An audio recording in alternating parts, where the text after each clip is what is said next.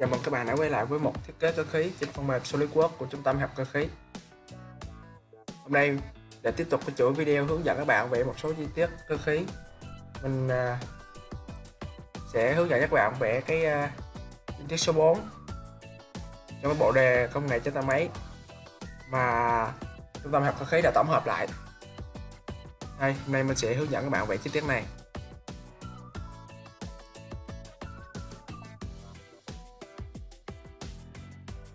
Đầu tiên các bạn khởi động phần mềm Solid lên và tạo cho mình một bảng mới.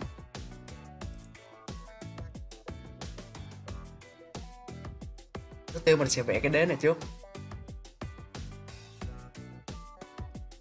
Trên mặt đó các bạn chọn sketch, để cho mình một cái đường tròn.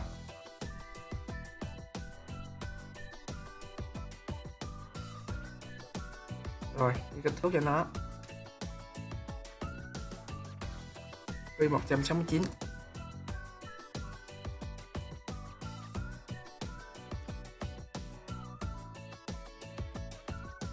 Rồi, đường kính trong. Đường kính trong là phi 76. Nếu một đường tròn nữa, cái đường kính là 76. Rồi. Ok, bây giờ mình sẽ insert box nó.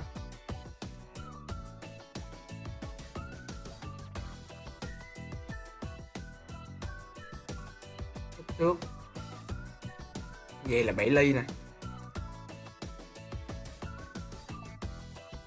Ok. Rồi. Bây giờ mình sẽ vẽ các cái ria này. Đó.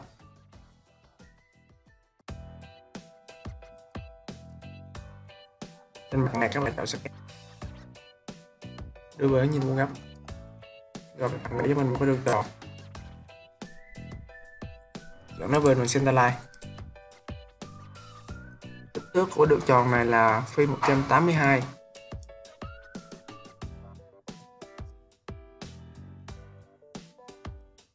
Rồi bây giờ mình sẽ vẽ một cái đường tròn nhỏ. Đường kính cả bán kính là R5 nè. Vẽ cho mình một đường tròn nhỏ bán kính R5.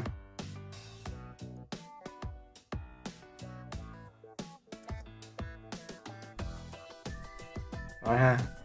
Bạn chọn cái đường này cho mình vợt lại. Rồi các bạn vẽ cho mình hai cái đường tròn. Bạn chọn loại số 2 này, kích vào đây, kích vào đường tròn này, đó kéo ra, chọn điểm này. Đó, tương tự đây cũng vậy. Đây.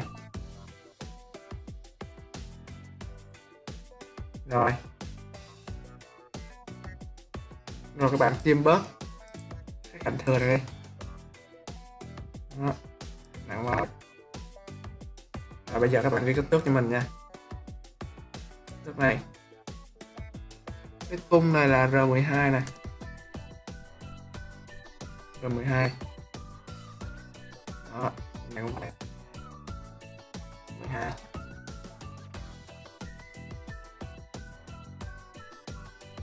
Rồi bây giờ các bạn, cái này nó bị yếu rồi, các bạn kiểm Z lại cho mình.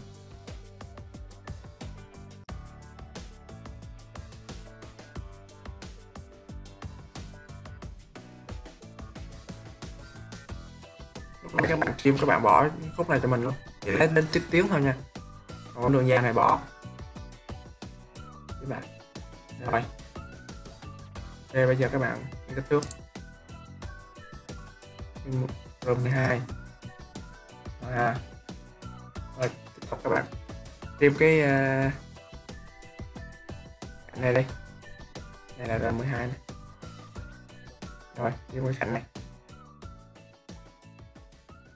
Đó, đây. Rồi phải chim cái cạnh ngoài của đường tròn lớn này, mình chỉ giữ lại cái này thôi. Rồi trong này các bạn vẽ cho mình một cái đường tròn, thước của nó là phi 6.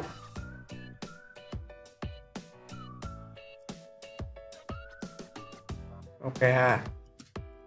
Bây giờ các bạn sẽ sử dụng lệnh circular sketch pattern này. Cái này bạn kích vào và chọn cái góc là này góc, bạn chọn cho mình 270, số lượng này là 10.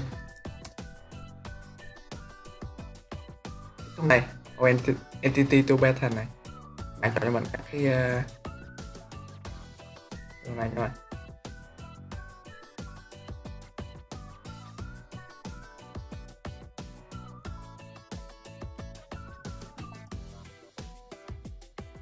Rồi ha, ok. Bây giờ các bạn lệnh dashboard lên, rồi các bạn qua đây, cái đây xuống, chọn cho mình là up to surface, các bạn kéo chọn cái mặt này cho mình đó, ok. Rồi tiếp tục trên mặt này các bạn chọn sketch cho mình, bạn đưa về hướng nhìn góc, các bạn sẽ vẽ cái này cho mình, cái rìu bên này chọn lại,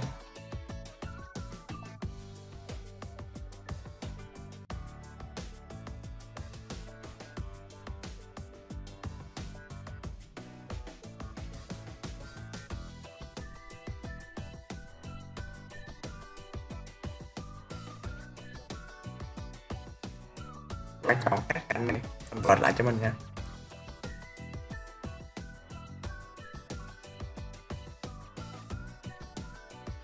Rồi bây giờ các bạn trim bỏ mấy cái cạnh thừa đi.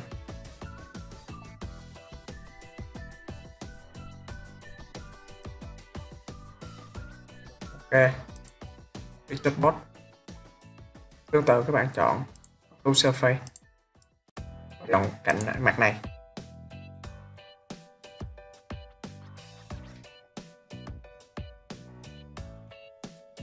Rồi trên mặt front các bạn chọn sketch, đưa về hướng nhìn một góc. Bây giờ mình sẽ vẽ cái khối trên này, bằng lệnh revolve này, sẽ vẽ biên dạng xong mình revolve nó.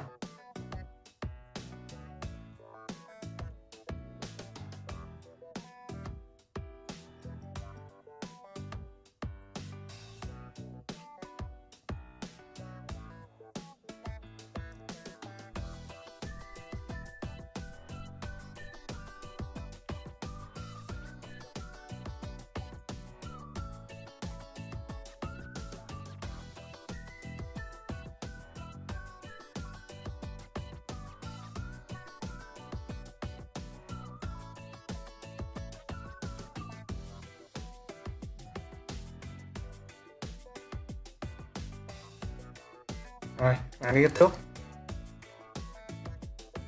kính ngồi này là 118.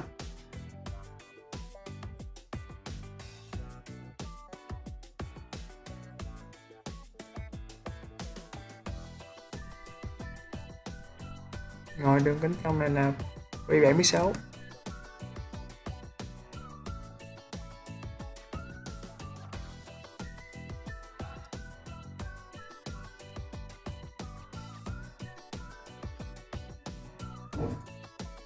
Này do 5.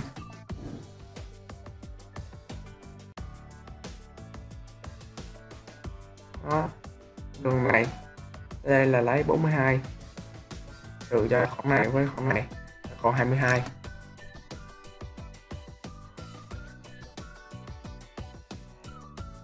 Rồi, cái chiều dày này là 3 ly. Đây, 3 ly này. Rồi, này là 8 ly. Đây là 8 ly này. Rồi, đường kính này là phi 108. Rồi bây giờ mình sẽ chọn là revolve. Ok. Đó.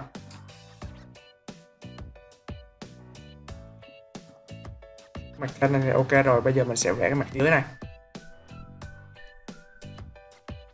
Trên mặt này các bạn chọn sketch cho mình.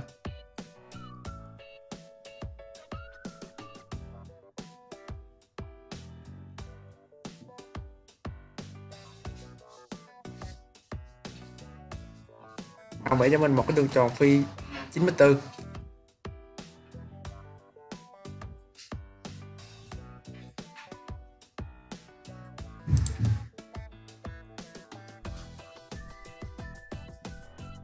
Rồi, tiếp theo đường tròn phi 160.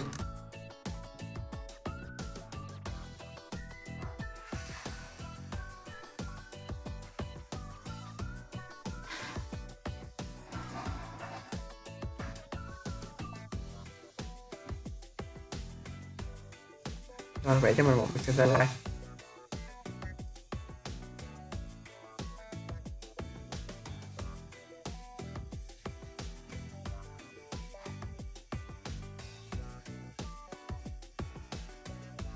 Này nữa, vẽ cho mình một cái center line luôn. Rồi, bạn cho cái góc giữa hai đường center line này là 30 độ.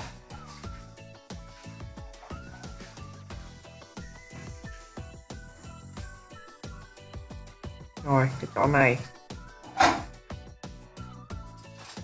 là cái hình này cách nhau là 3 này, có nghĩa là chỗ này là 3 ly, cách nhau 3 ly, này cũng 3 ly, cái đường tròn này cũng 3 ly này, nên là mình sẽ vẽ thêm 2 đường tròn nữa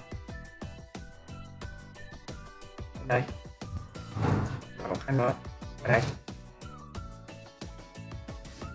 mình sẽ thước cho nó 2 đường tròn này này cách nhau 3 ly, và 2 đường tròn này cũng vậy.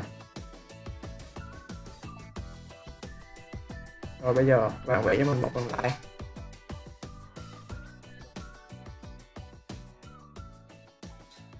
Rồi là buộc cho hai cái đường này song song nha. Rồi cái kích thước này với cạnh này, này với cạnh này khác nhau là 1.5.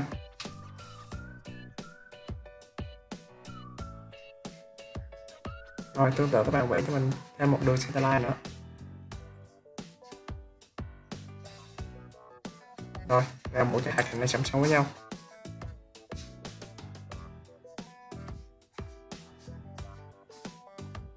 Tương tự cạnh này với cạnh này khác nhau là 1.5 mm.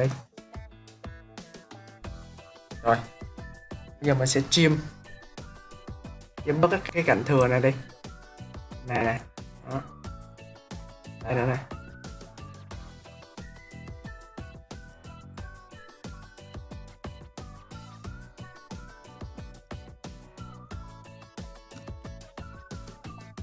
Rồi hôm này có fillet R3 này, chọn cho mình fillet rất là 3 này.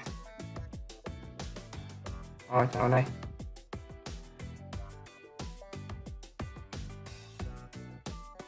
Ok.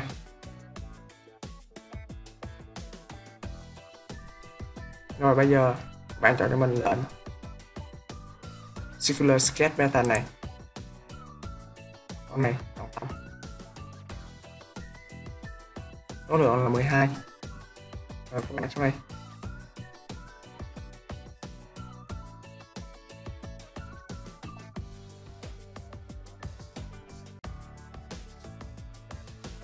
Rồi các bạn ok cho mình. Bạn xóa bớt, tại vì trong cái hình này nè có 9 ô thôi, bạn xóa bớt cho mình 3 ô nha.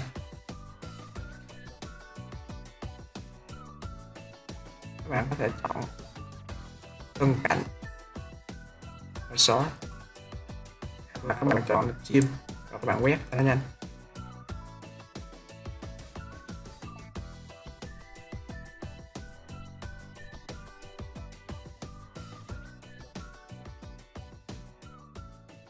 Rồi ok. Giờ các bạn sẽ thực hiện lệnh export nó lên. Kích thước là về 2 ly. Ok. Rồi. Bây giờ mình sẽ khoét cái lỗ này thôi. Rồi xong. Trên mặt này các bạn chọn sketch. Vẽ cho mình một cái đường tròn. Đó. cái đường centerline ở cái thanh ràng buộc tam đường tròn này trên đường centerline này. Đó. Rồi kích thước đường tròn này nằm trên cái đường tròn có đường kính là 182. Kích thước cho mình là 91.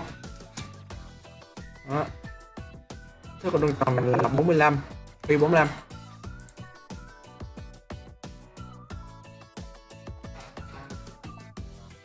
Rồi ha, bạn chọn cái chất cách cho mình. To surface, bạn lật cái hình này lại, chọn mặt này cho mình. Ok.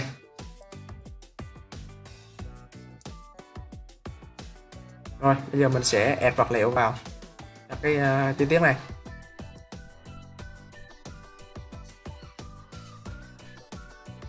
Đây đi, listening này.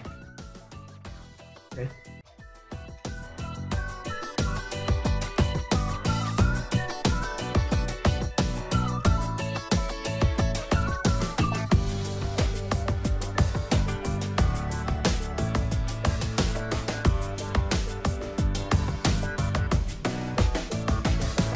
Là vẽ xong cái chi tiết số 4 này rồi.